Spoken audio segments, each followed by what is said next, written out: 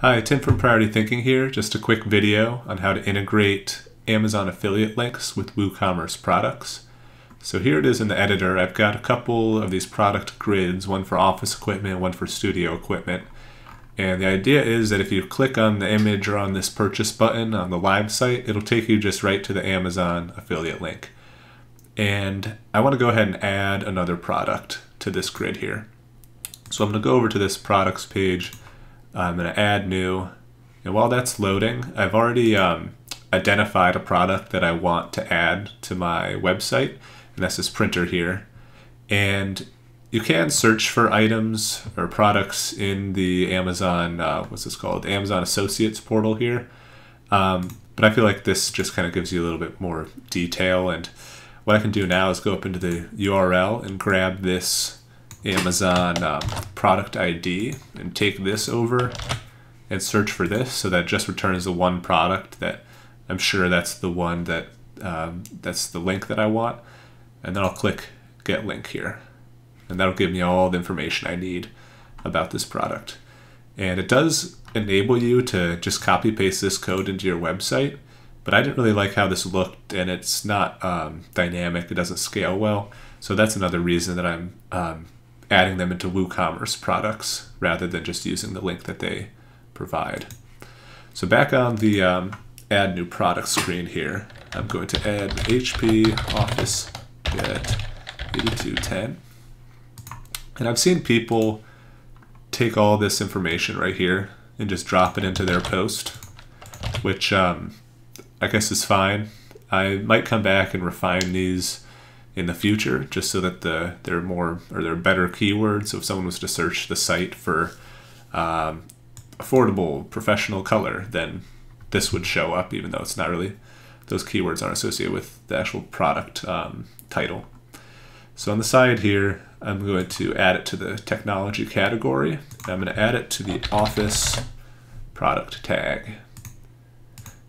And we can see back in the editor, in this product grid here, in this query, that I've got a couple limitations on what this is returning. So it's returning things in the technology category with the office tag. That's all that is.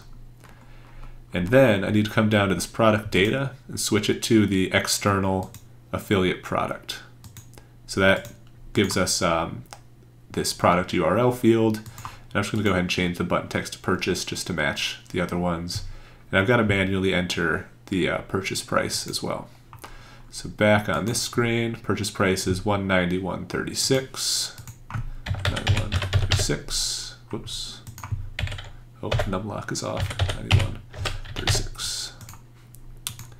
Then I need to get the Amazon affiliate link. So if I switch to text only, and down at the bottom, they have this big long link or they have this short link. So I'm going to use the short link because it is shorter. Oops. Add this into the product URL. Don't know what happened to my decimal places there. And then at the bottom, so this is a pretty important part to making this work.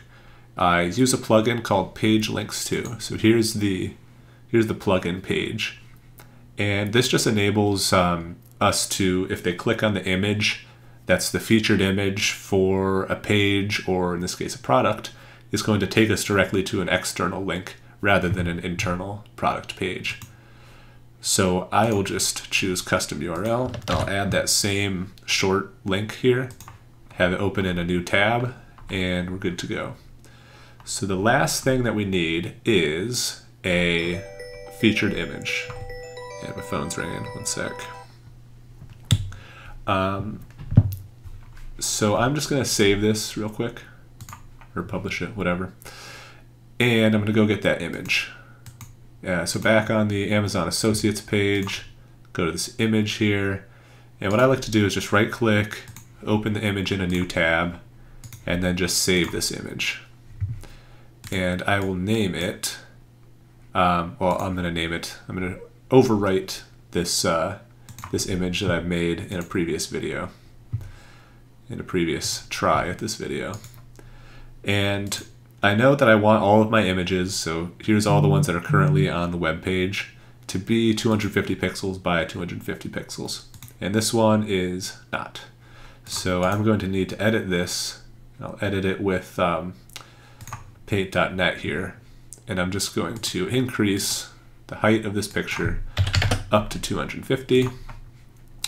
And just save it back. And we're good to go. So there it is. Now it is 250 pixels. Oh, I guess I gotta refresh it. Now it is 250 pixels by 250 pixels. And I go back to the Edit Product page here. Set Product Image.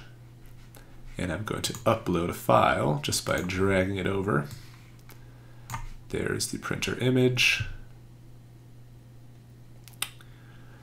Set as product image, and then give this a save, and we should be good to go. That should be all we needed to do.